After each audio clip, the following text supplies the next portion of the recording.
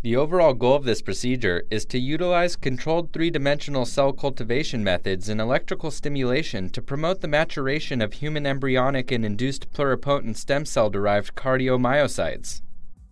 This method can help answer key questions in the cardiac tissue engineering field, including how different electrical stimulation parameters or length of time affect cardiac cell function and maturation state.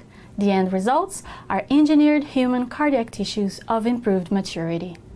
The implications of this technique extend toward diagnosis applications, such as testing the safety and efficacy of new drugs, because cardiomyocytes with more mature characteristics, such as electrical properties, are more likely to serve as more accurate models of human cardiac cells in drug screening studies.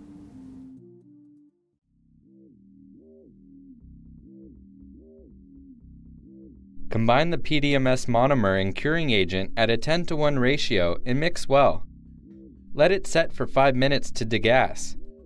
Then, load a petri dish containing the master for the Biowire template with the PDMS mixture.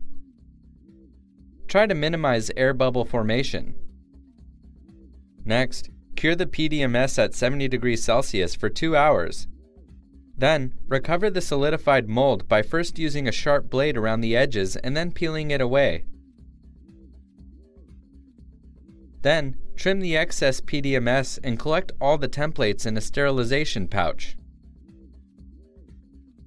Steam autoclave the templates at 121 degrees Celsius for 20 minutes, and then load each template into a sterile petri dish under the ventilation of a biosafety cabinet.